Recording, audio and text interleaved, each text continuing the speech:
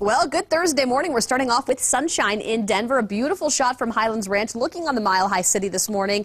A nice day in store. We have showers across the eastern plains this morning from Lyman to Burlington, and there's a slim chance that we could see a little of this wet weather try to edge a little bit closer to the I-25 corridor over the next few hours. Slim chance for any rain in Denver, but we will see some clouds off across the eastern plains. Looks like we'll see plenty of rain from Lyman to Burlington today, so some good moisture for the plains. It's been very dry out there. 9 o'clock this morning through about noon, you're again going to see a few more clouds building a little bit closer to Denver.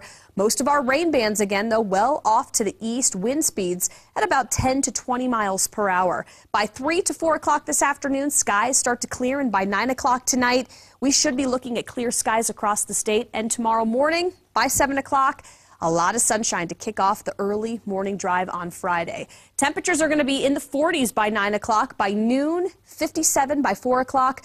We're at 64 degrees. Brighton today, a high of 62. Aurora, 60. Boulder, 62. 50s for the mountains. After a pretty cold start to the week, 30s in the high country.